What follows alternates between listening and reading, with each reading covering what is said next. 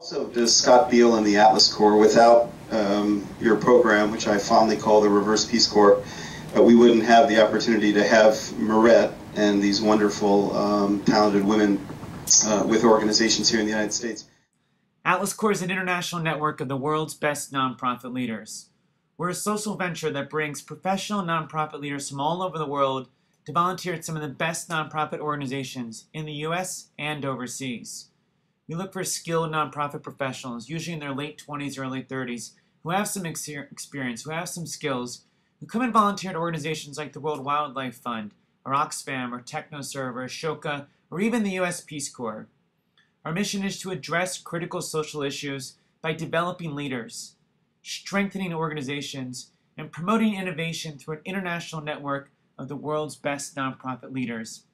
We're a social venture because organizations pay us for our fellows. They pay a cost share of about $29,000 that covers about 80% of our expenses. This is allowing us to grow from 7 fellows in our first year to 50 fellows in 2011. And in the future, we think we'll expand to 500 fellows a year, empowering leaders from all over the world to share best practices, address critical social issues, and create a network which can tackle the world's most intractable social challenges. In this video, I want to show you some pictures and also some video of some of our past presentations. And I hope you go to our website, atlascorps.org, to learn more about our program. Thank you. Is that there are talented people all over the world who want to contribute. In our last cycle, we had 1,000 people apply for 21 positions. It's like, wow. It's amazing. It's like twice as competitive as Harvard, almost as competitive as Georgetown. 3 of our fellows from Egypt. A couple of them were in Tahrir Square.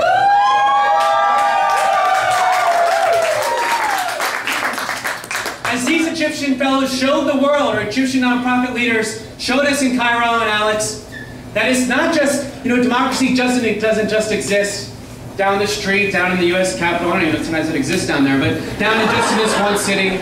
But that Egyptians can come to this city and teach us about civic engagement, teach us about leadership, teach us about courage, and teach us about changing the world. And as Americans learn from Egyptians and Egyptians Americans, these Egyptians are living in group houses with fellows from Zimbabwe and Belgium and lots of Nigerians.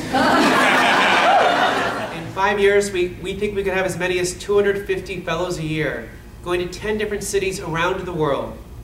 And in 10 years, have at least 500 fellows a year, per year, going all over the world. Just like we have a Spaniard going to Colombia, we can have someone from South Africa going to HIV/AIDS work in India. Doesn't even have to involve the United States, right? Let's have people, smart people, passionate people, talented people, crossing borders to address those world's issues.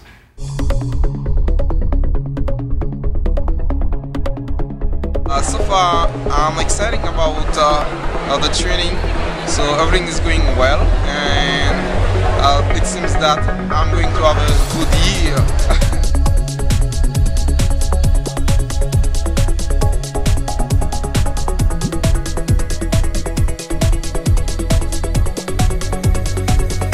Even those who are activists, even those of us who are in the field, sometimes don't even always believe change is possible, even when it's just about to come.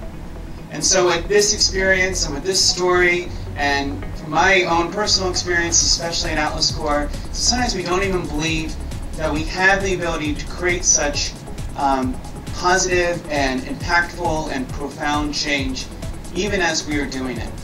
So this is a reminder that big change can happen, and whether it's in Cairo or in the US or all around the world or even within us, let's keep fighting for that change. Let's keep fighting for the better world that we all know is possible. I'm so proud to be a part of Atlas Corps. I'm so proud of our fellows. I'm so proud of our incredible host organizations. We want to be working with more nonprofits. We want to be working with more fellows from all over the world. And so thank you very much for coming, and thank you all for being a part of this.